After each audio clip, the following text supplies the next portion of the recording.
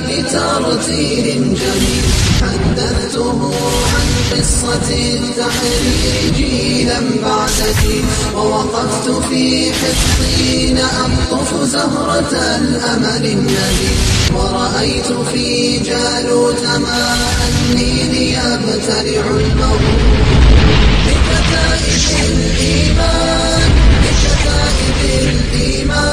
كتائب الإيمان جنب المصحف الهادي الدليل تمضي كتائبنا مع الفجر المجلجل بالصهيل نمضي ولا نرضى صلاة العصر إلا في الخليل هذا السبيل ولا سبيل سواه وعلى آله وصحبه أجمعين أما بعد. This is Ahmed Sadiq presenting to you the importance of parents. A lot of the brothers and sisters that grow up in this society and across the entire globe, if we should say even, a lot of them, they don't respect their parents. They take their parents for granted. They think that their parents are always going to be there in their lives. But rather, as a matter of fact, parents, just like each and every one of us, are going to pass away in this life. The bus station, if you go on the bus has a start point and it has an end point. When the bus driver says, this is the end point of the destination, it doesn't mean that you just sit there. That means this is the end point of the destination, so you get off the bus. Similarly, the human being has stages in his or her life where they go through a lot of phases. And one point in their life, the phase is going to end and it's going to come to a complete end. And the ground that I am sitting here right now, you will be beneath it. That is where you're going to be, your final destination. Do you really reflect about that, or do you just live life? At the same time, your parents brought you up. Allah subhanahu wa ta'ala tells us in a surah which He talks about Al-Isra, about the importance of parents. He subhanahu wa ta'ala says, وَقَضَى رَبُّكَ أَلَّا تَعْبُدُوا إِلَّا إِيَّاهُ وَبِالْوَالِدَيْنِ إِحْسَانًا إِمَّا يَبْلُغَنَّ عِندَكَ الْكِبْرَ أَحَدُهُمَا أو كلاهما فلا تقل لهما أف ولا تنهرهما وقل لهما قولا كريما واخفض لهما جناح الذل من الرحمة وقل رب ارحمهما كما ربياني صغيرا وقل رب ارحمهما كما ربياني صغيرا وَقَضَى رَبُّكَ أَلَّا تَعْبُدُوا إِلَّا إِيَّاهُ. Your Lord has ordained for you to worship Him إِلَّا إِيَّاهُ, alone. Right after that, understanding the Tawheed, the oneness of Allah subhanahu wa ta'ala, immediately what follows that is وَبِالْوَالِدَيْنِ إِحْسَانًا, and be merciful and kind to your parents. Don't be that child when your parents calls you and you go and you want to show them how big you are. Yet yesterday you were nothing. You were like water. So وَقَضَى رَبُّكَ أَلَّا تَعْبُدُوا إِلَّا إِيَّاهُ وَبِالْوَالِدَيْنِ إِحْسَانًا إِمَّا يَبْلُغَنَّ عِندَكَ الْكِبْرَ أَحَدُهُمَا أَوْ كِلَاهُمَا فَلَا تَقُلْ لَهُمَا أُفٍّ. And when you grow up, okay, and you reach a certain age, respect them, be merciful to them. Do not say a word like oof. A lot of us, we just might say, what's wrong with that? That's just oof. Oof, actually, as a matter of fact, has a stronger meaning than no. Because the minute you say oof, that is going to hurt your mother's feelings. She's going to remember that time when she was giving you birth. She's going to remember that time when she was lifting you in her arms, on her lap, when you were nothing, when she was giving you milk, at the same time breastfeeding you. That little child that you used to remember, that used to smile, and today he grew up or she grew up, and you say, where did you come from at this time of night? Because you're a parent, you worry for them, and they say, Why are you always asking me this question? Why do you care? I'm a grown-up now. That's what we all say, right? And we say words like oof or mom, that's none of your business. I know what I'm doing. These words, as a matter of fact, by saying words like this, I guarantee you that you're never going to smell paradise. Pray salat as much as you want. Give zakat as much as you want. Be good to your friends. Be good to everybody. But the minute you are asul walid, that you are disobedient child, and you're a bad child to your parents, you will never smell paradise. All of these things that you are doing, you are just doing it for your own sake. You're just doing them for your own sake. But the minute that you are respectful and your mother makes dua for you, I can guarantee you that you will enter into paradise. A man came to the Messenger of Allah sallallahu alaihi wasallam. He said, "Man ahaqqun nas bihusni sahabati?" Who has the most right upon me? And then he said, "Qala ummuk sallallahu alaihi wasallam," your mom. And then he said, "Thumma man?" And then after that, he said, "Qala ummuk," your mom. He said, "Who's after that?" "Thumma man?" He said, "Your mom." "Qala ummuk." He said, "Who's after that?" "Thumma man?" He said, "Qala ummuk," for the third time. And then he said for the fourth time, "Thumma man?" And then he said, "Your father," the fourth time. So imagine, 3 times the Messenger of Allah sallallahu alaihi wasallam, he said, your mother has the most rights upon you, more than your friends, more than your colleagues, more than anybody else. Your mother, do not forget your mother. Your mom is the gate, your mom is the entrance to Jannah. Because the Messenger of Allah sallallahu alaihi wasallam, he said, heaven lies beneath your mother's 2 feet. So the minute you say, I want to be a good person, but you're asul walidain, how can you enter into paradise while you are disrespectful to your parents? وَلَا تَنْهَرْهُمَا وَقُلْ لَهُمَا قَوْلًا كَرِيمًا, and say words that are nice, You know, sometimes if your mother is mad or she is upset, just come home and imagine, smile. Just smile, open your teeth, smile. Your teeth are not awra, dear brother and sister. Just smile. وَتَبَسُّمُكَ فِي وَجْهِ أَخِيكَ صَدَقَةً. That smiling at your brother is sadaqah. Smiling at your mother is sadaqah. So by doing this, she will calm down. Your mother was angry. Where did you come from now? And you just say, Mom, I love you. Just smile. And your mother will calm down. She will relax. And she will then say, oh my dear son, where did you come from at this moment? You see, look at the reaction. But the minute you say, oof, why are you always asking me?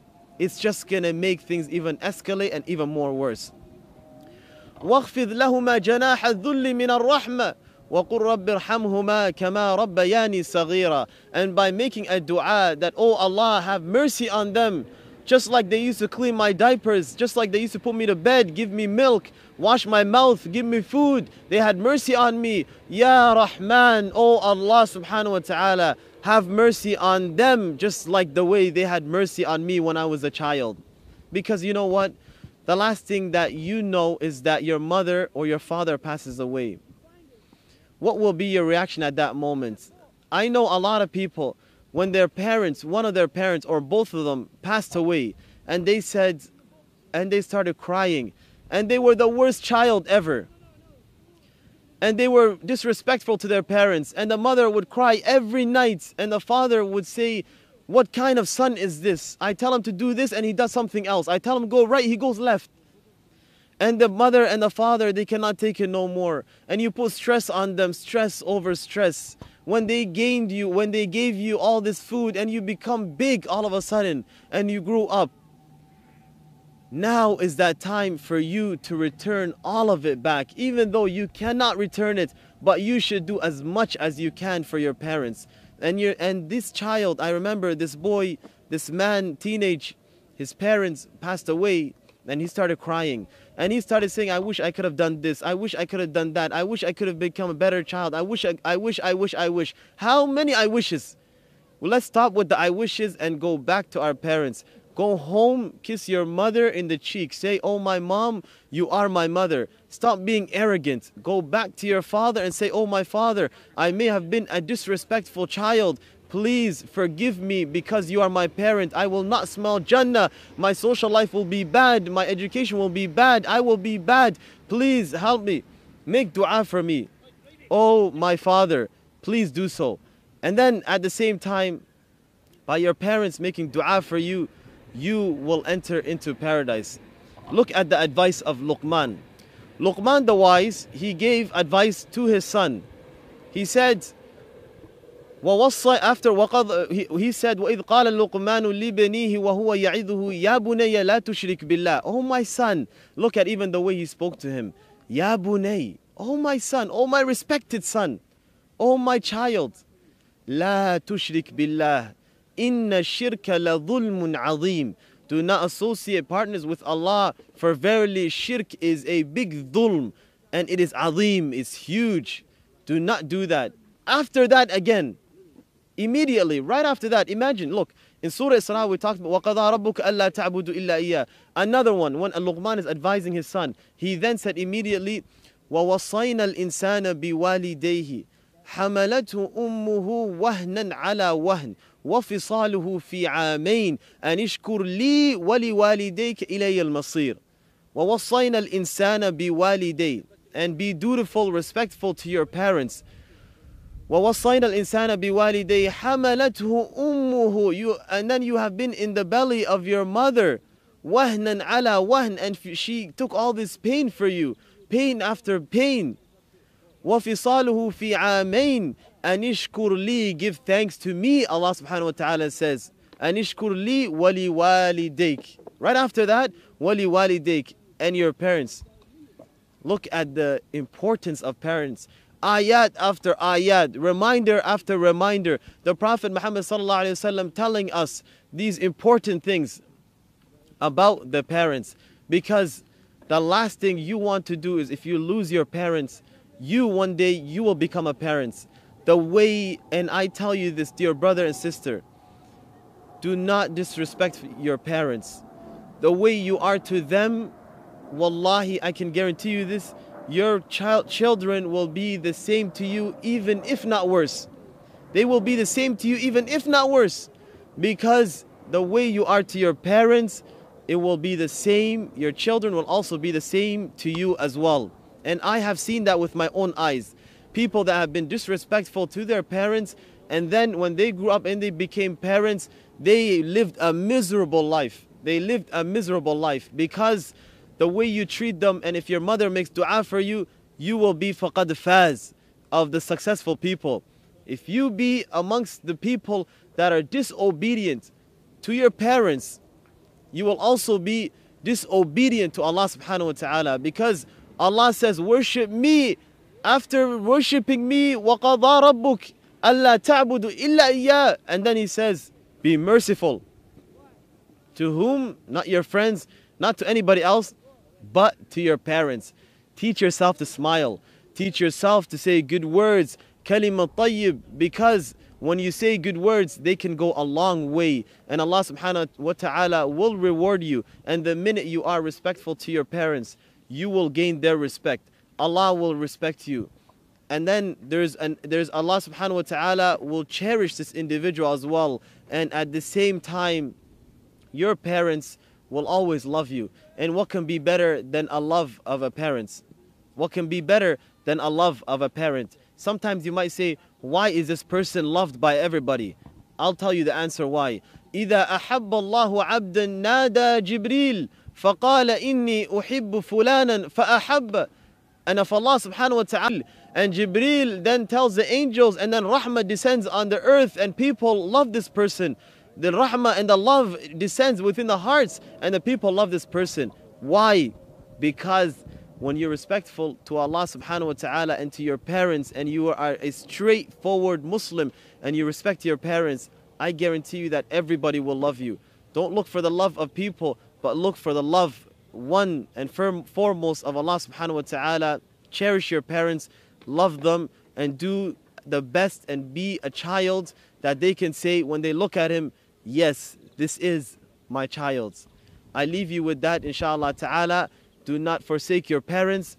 Wassalamu alaikum wa rahmatullahi wa barakatuh. آيات القرآن بترتيل جميل حدثته عن قصة التحرير جيلا بعدك، ووقفت في حطين أقطف زهرة الأمل النبي، ورأيت في جالوت ماء النيل يبتلع الموت بكتائب الإيمان، بكتائب الإيمان، كتائب الإيمان جنب المصحف الهادي الدليل، تمضي كتائبنا مع الفجر المجلجل بالصهيل، نمضي ولا نرضى صلاة العصر إلا في الخليل، هذا السبيل ولا سبيل سواه إن تبغي